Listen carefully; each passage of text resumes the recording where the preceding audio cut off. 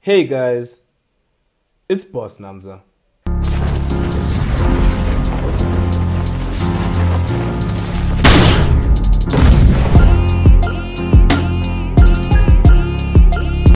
So now, I'm sure as most of you guys are aware, or most of you guys will remember, last year after Cassper filled up Orlando Stadium, right, at a club, this picture of AKA and Cassper hugging went viral.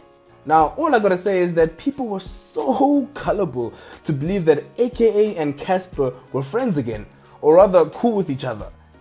Like guys, you won't believe the stupid stories I started hearing, like AKA and Cassper are going to work on a track together, or that AKA actually apologized for composure. Like, guys, has AKA ever apologized for anything in his life, really?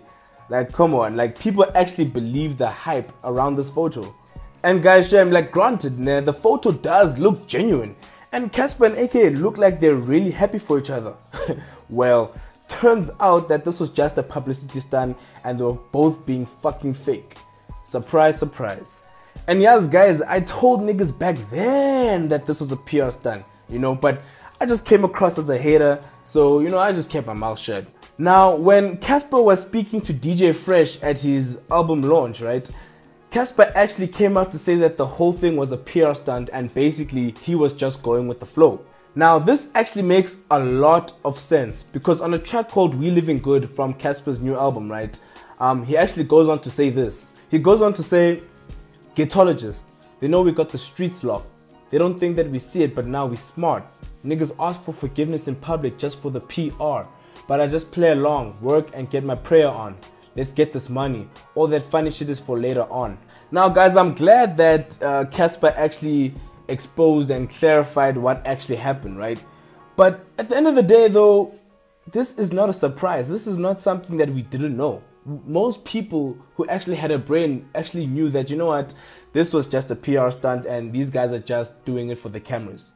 Business wise, this PR stunt really worked. And guys, it created so much buzz around the two artists.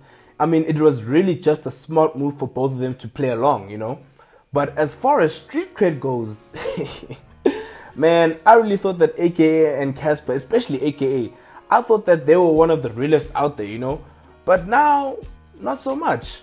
And although it seems like the PR stunt was initiated by AKA and his team, right? At the end of the day, it takes two to tango. So Cassper shouldn't have joined the fakeness as well, I mean, personally, guys, I think that if Cassper just shot at AKA with a bomb, and ignored AKA when he was approaching to hug him, man, that would have made a much bigger story, in my opinion. And AKA would have looked like such a bitch, But anyways, guys, what do you guys think of this whole situation? If you enjoyed this video, please leave a like and subscribe to my channel. I've got great content coming soon. Also guys, if you guys want music promotion or if you know someone who's up and coming and needs some music promo, send me an email guys. The email is in the description below.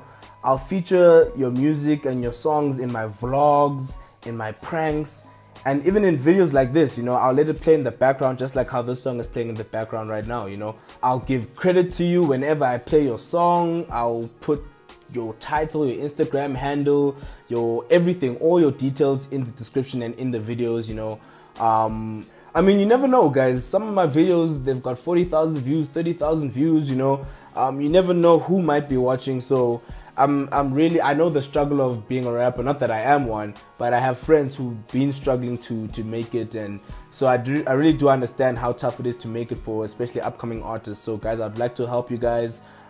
So yeah, send me an email and I'll try and put you on as best I can.